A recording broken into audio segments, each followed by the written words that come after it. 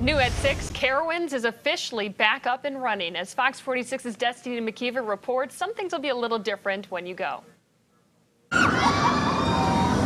The sound of roller coasters, families in groups, and people waiting in lines like this. These are all signs that Carowinds is back in full swing. Carowinds is super fun, and I haven't been in like over a year, and I used to come like almost every weekend.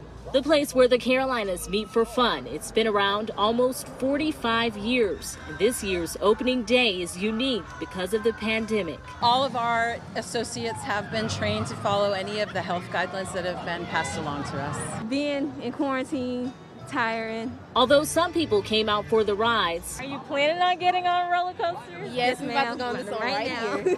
others say they came out to clear their minds and relax. We wanted to come out for opening day because it's just been a stressful week. You know, we got exams coming up, so we just wanted a day to cut loose, have fun, enjoy the day. You know, it's hot outside, it feels good. So I just wanted to come outside and enjoy the day here. And if you want to spend the day having fun like this, there's a way for you to sign up. We've got wide open spaces here. So make your reservation and go online to carowinds.com/welcome back for a few small guidelines that we're asking people to follow. In Charlotte, Destiny McKeever, Fox 46. Just puts a smile on your face watching everyone have fun.